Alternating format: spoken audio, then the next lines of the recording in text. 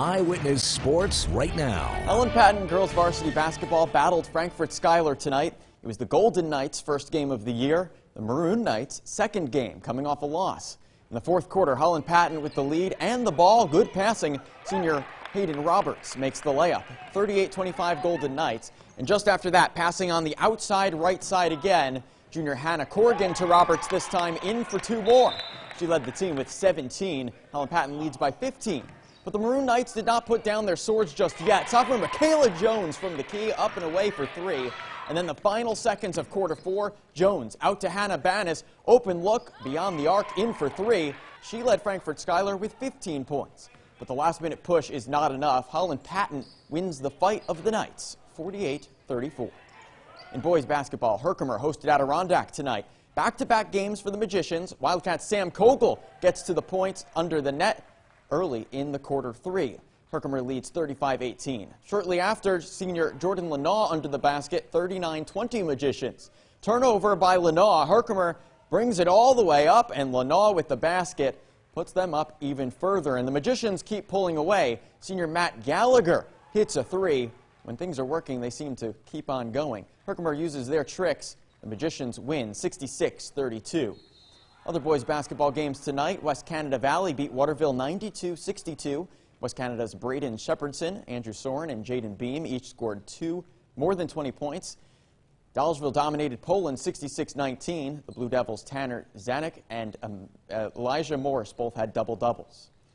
Other girls' games, Adirondack eased past Sequoia Valley 68-12. The Wildcats' Cam Roberts and Belle Cramble scored in the 20s and had double-doubles.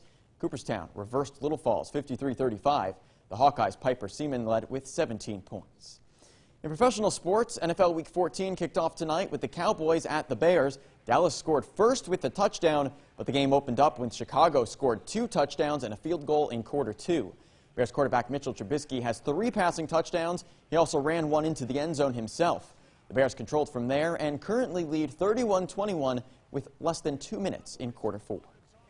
Utica Comets forward Cole Lind has recently started taking face-offs for the team, and head coach Trent Cole said just a few weeks ago that Lind's ability to put the puck to his own team has helped spark the Comets' power play.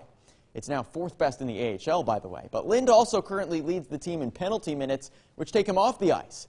Lind says he has to balance being assertive while also trying to stay out of the penalty box, but that playing gritty is just part of his game. I think it's an easy way for me to get in the game is when I'm playing outside of the whistle play, you know, just getting in a guy's ear, or, you know, roughing stuff up after the whistle. I think that's just part of my game. It helps me get into the game, and I think I'm at my best when I'm trying to get in other guys' ears. We want our young players to be involved in hockey games. That doesn't mean, you know, it doesn't mean you have to fight, doesn't mean you have to be taking penalties, etc. But when you're more involved with the game, mentally, physically, you're vested in the game, and you usually get better results. The Comets are looking for some of those good results tomorrow against the Bridgeport Sound Tigers at 7 p.m. For now, that's all for sports. Be sure to check out cnyhomepage.com for your top sports stories and other sports scores. Here's my Eyewitness News after the break. Just stay friendly and stay tuned.